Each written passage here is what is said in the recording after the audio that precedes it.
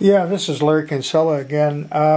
This time I'm going to try to glue this adze in using a pitch stick and adding some heat to it. There are some gaps that I'm going to fill in, and so this is not to glue it to the handle. It's actually to fill in these gaps to make a really good fit.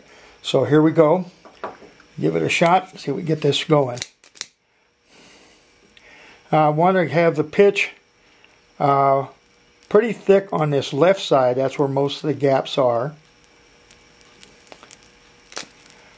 And now the pitch stick is burning. We should be able to get the stuff to start dripping pretty soon. I'll get some of it to touch. There we go. Now we're starting to drip. I want to get down in there if I can.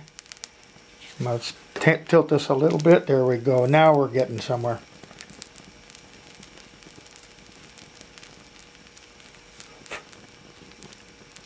Get it up here on the top.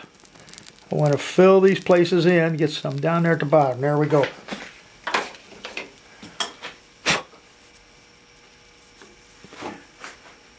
Get the adze set in place. That's not too bad. And then I'll take this old stuff and move it up toward the haft and get it to seat a little bit better. Using a soldering iron that helps, really works pretty well sometimes. So, okay, that's how you set the adze blade. Next thing will be to wrap the rawhide around it.